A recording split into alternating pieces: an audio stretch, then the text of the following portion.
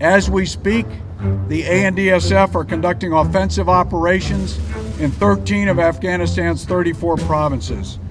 But it started right here in Helmand. The Taliban strategy of dominating terrain inside Afghanistan, seizing provincial capitals, seizing districts, this strategy is being defeated. They now face a simple decision, which is becoming ever more real for them: reconcile or die. It has been the 215th Corps, enabled by Task Force Southwest, who have been key to delivering this reality to the enemy. You have been the main effort for Resolute support.